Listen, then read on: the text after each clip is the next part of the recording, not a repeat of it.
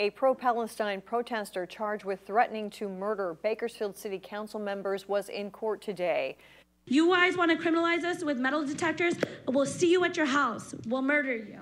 Ms. Patel, that was a threat, what you said at the end, and so the officers are going to escort you out and take care of that.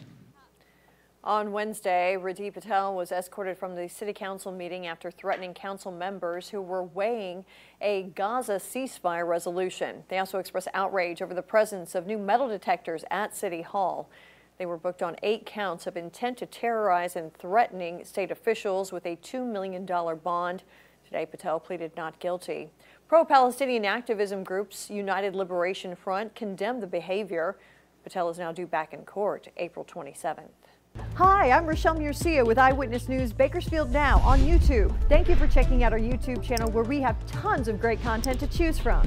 While you're here, go ahead and click on the subscribe button right there. That way you can stay up to date on all the things related within Kern County. Thanks for watching.